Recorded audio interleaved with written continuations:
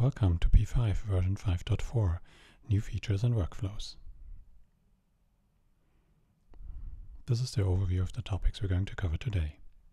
Talk about new features, UI improvements, and new platforms that are supported with P5. The first new feature is previews and proxies. The settings for transcoding with FFmpeg and ImageMagick respectively are now part of the P5 interface. This is the way it looks in the interface.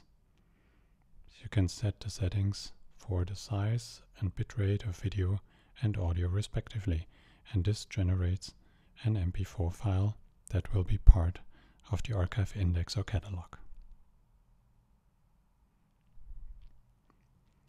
This is the way it looks for ImageMagick that transcodes still images. You can set the size of the preview image that you actually see in the catalog.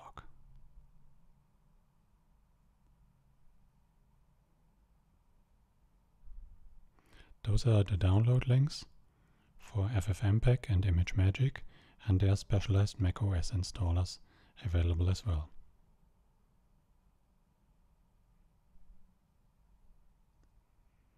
Also recently introduced was that you can mail an archive link. If you're in the archive index and you have a single asset in front of you, if you double click it, you get the single asset window, including the metadata, and on the bottom of the window you see the email info. And this generates an email including the link to this specific asset. The benefits here are clear. You can generate new collaborative workflows, you can use them for reference and research. A group of people can work on bigger projects to restore and search for a number of assets and to coordinate that. Next new feature is verify options. Verify options have changed insofar as you have in the archive plan now the choice to either calculate a checksum or compare the complete content of a file. Be aware though that comparing the content is really time consuming, but might be necessary due to specific policies or compliances. In the storage pool setting, you have the correspondence setting for the checksum type, MD5 and the SHA family in this case.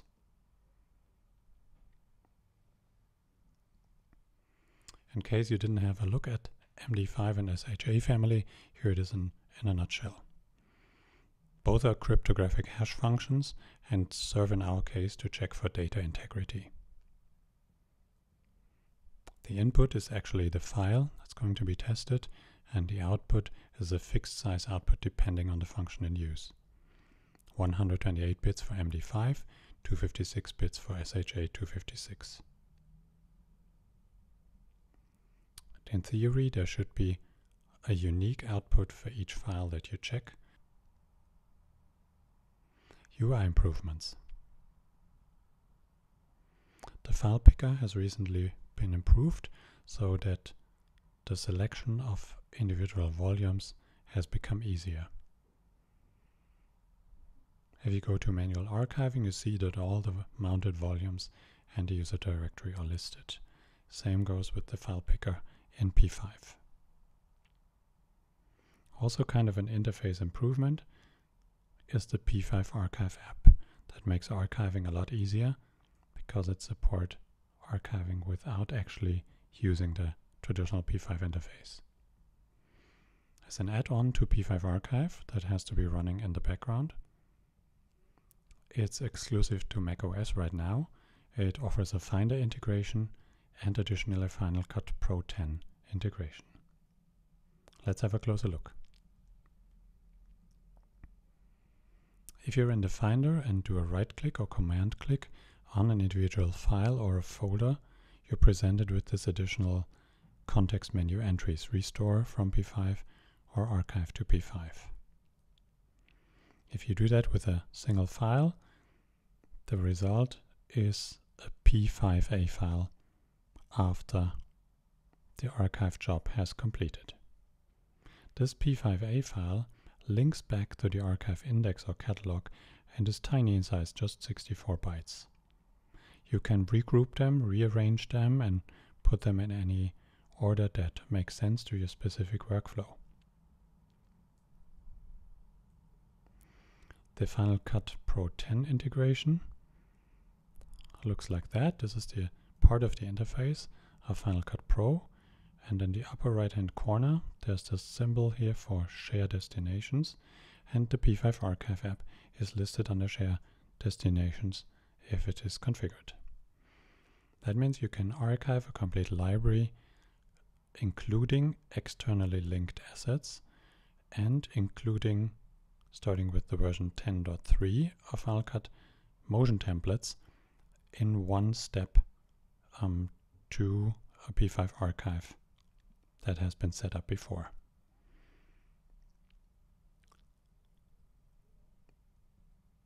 The benefits are clear here. It is a lot easier to manage local storage. Traditionally, a workstation that does media creation or video editing has local direct attached storage, which fills up always faster than you can plan for. And you can now, after completion of specific assets or projects, trigger an archive from the workstation, from the Finder, or within Final Cut, remove the assets or migrate them to the archive, and continue working because you reclaimed the free space. You can save investment for storage expansion, and you have improved insight over the files because you have a reduced number of files actually residing on the storage. And you can archive without needing an admin. Though an admin can set up specific archive policies, tape cloning, multiple archives, and archive jobs in the background, but the user who triggers the actual archive job doesn't have to be affected by that. More interface improvements. If you have a very long list of volumes or tapes in use, like this one here, could be several hundred volumes, then it can be hard to keep track of what you want to decide on. Views and sorting can come in handy here.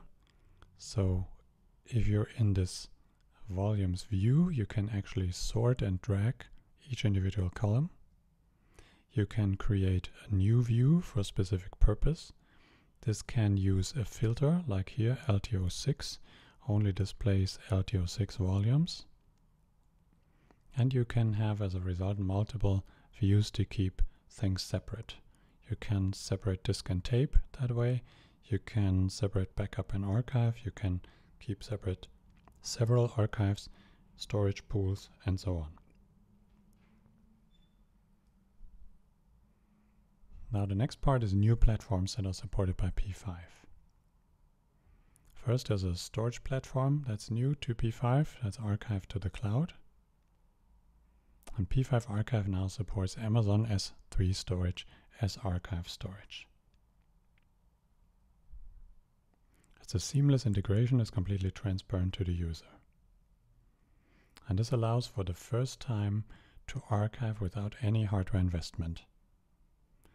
So you could, from your desktop, laptop machine, start archiving to Amazon storage immediately and manage your local storage this way. For people that have a local archive, they can use this as a maximum security step, using Amazon S3 as their offsite storage without being involved in any logistics.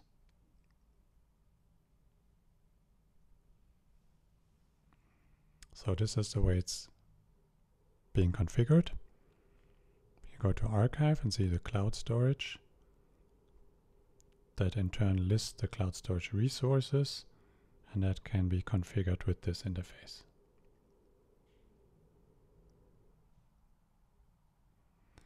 Next up is the Synology integration. So this is a new platform. It's very exciting for us because Synology is such a popular NAS vendor. It's known all over the world and selling a lot of NAS storage, being very popular in that field. And Archiware P5 can now be installed on a Synology NAS system. The solutions that are made possible by this are a NAS backup, NAS cloning, NAS integrated in the company IT. For the first time, the NAS can easily be integrated in a professional company IT, whereas before it was kind of an outsider status that NAS systems had because they were hard to integrate. Now they can be served by the same tools that the whole company is served by. And the migration to disk and tape, of course. There are two main scenarios that you can work with. One is you can install P5 and run it as a client on a Synology NAS.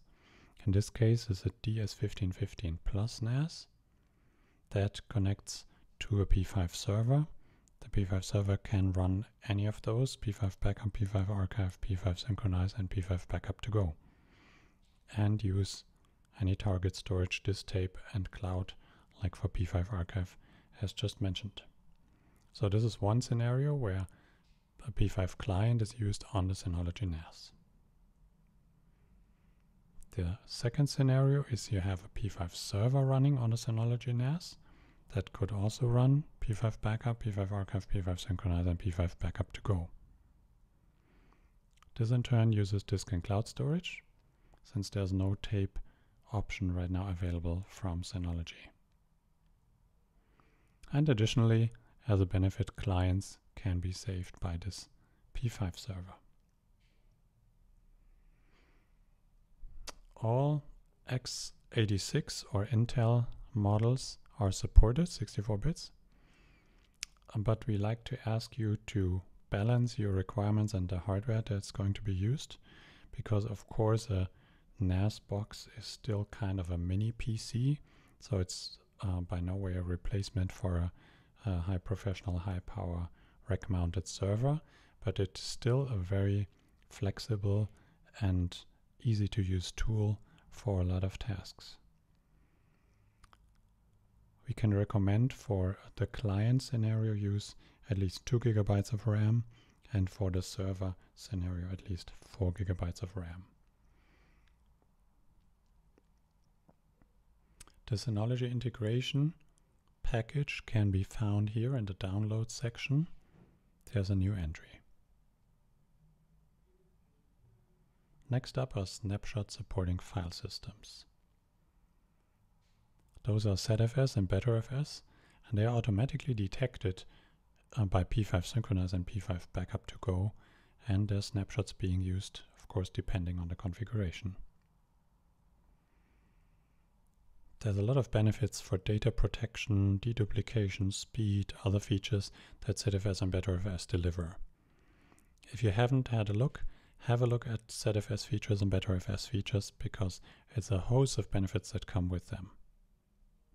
There are also specific Synology NAS devices that support BetterFS, and so you can profit from both the integration with the Synology NAS and using BetterFS as one of the most modern file systems. So that was it. Thank you for listening, and download P5 today.